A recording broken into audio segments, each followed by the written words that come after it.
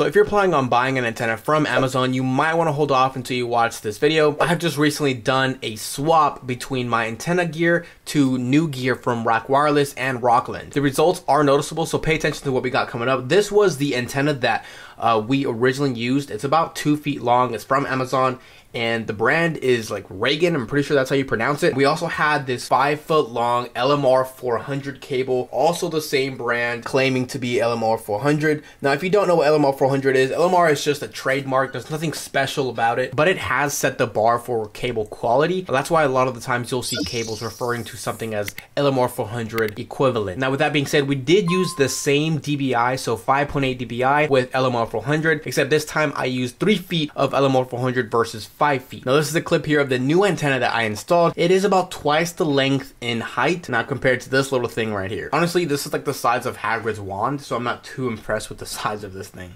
Now, just to give you some insight on this installation in particular, it is in a tree. It's got pretty good line of sight, and this is the before picture of what it looked like. This is not entirely accurate, but I can tell you that we had about 11 witnesses just yesterday when I did this install. This screenshot is actually a month before that, but it just gives you a general idea of what we were working with this old install. Now, it occurred to me that with a 5.8 dBi setup and the height that we have on top of a tree, we should be getting more witnesses than that. So we went ahead and did an upgrade. Now, just real soon, I'm going to release a video about how much of a difference raising your antenna 10 to 15 feet will actually make. So if it's already out, I'll put it right here, but something to look forward to if you're interested in these kind of results. Now, usually when you test something out, you just want to change one thing. You don't want to change multiple variables. Unfortunately, in this case, I changed the cable and the antenna because I want to bring this up and just be completely transparent with you guys to show you what I actually did. Now, this is the 5.8 dBi antenna that we switched out for. That's $40 right now off of RAKwireless. And then I just want to point something out from this distributor or this person who sells these antennas. This guy left a comment on here saying,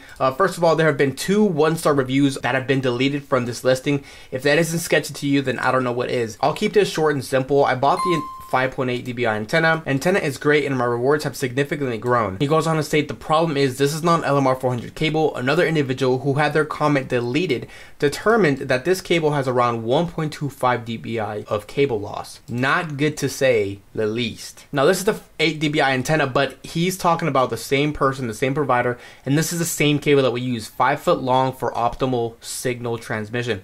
Now, if you do the math here, 5 feet of cable should not have anywhere near that loss. A 3 foot cable has 0.2 dBi loss. If you imagine double that, that's still not even close to what this cable has been losing. So that could be a reason as to why our rewards increased. But again, take it with a grain of salt because not everything on the internet is true. Now, my cables are from Rokland and I do recommend them. They have worked out great so far. And like we talked about before, RFC 400, no difference in LMR. LMR is just a name. And see, if we talk about the loss here, 915 megahertz application with 3 feet is 0.17 dBi loss. Now, for 3 feet of cable, 0.17 dBi loss is a huge gap compared to what this person was talking about on this cable loss right here. Nevertheless, so that's the current setup that I have right now. So the links will be down below for everything that I use. Thank you so much for using those links. Before I go any further, I have nothing against this company. I don't know anything about them. I'm not trying to tell you that 100% it's the antenna that sucks or it's the cable that sucks. I'm just documenting like what my results were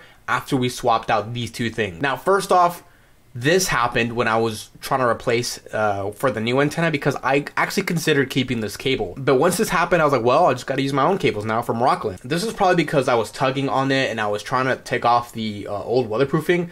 But I don't think it should have happened that simple. So yeah, I was kind of just like, whoa, that shouldn't happen that quickly. You know, I've played around with cables, but whatever. It's not like it's actually put on there super hard, and so you can see what the material is under the cables. This is what it's supposed to be like. Now, the thing is, guys, there's a clear difference between the Rokland cable and this cable right here. You know how when something just feels like a good quality, it's heavier? That's kind of my feeling here with wrong way. That's kind of my feeling here with this cable. This is the Rokland cable, 3 feet. This is that Raigen cable, 5 feet, but the 3 foot cable feels heavier, right? I mean, it is heavier actually. I compared it and it is definitely heavier than the 5 foot one. Now, secondly, this is the 5 foot cable. Now, if I bend this like this, much more flexible, right? Much easier to work with. right? Which I'm not really sure how I feel about that. You know, technically, the higher you go up in the cable rating, the more difficult it is to actually move, because literally it's thicker, right? So it's harder to actually operate. So I just easily flatten this cable out, and doesn't really take that much force, right? So you see how it just kind of retains its shape, which I don't know how I feel about that. Now the Rokland cable, granted it's shorter, but check this out. With the same amount of force that I apply, if I bend this like this, it like almost goes back to what the actual, what it actually was. The other cable, I bent it like this, and it just like kind of stayed straight. So if I show you this, this cable here is the Rokland cable, and it is actually thicker than the Raigen cable, right? It's not too much thicker, but it actually is thicker. Now let's take a look at the results after 24 hours of installing this. Okay, so again, this is the before, and then now, boom, check this out. This is the after.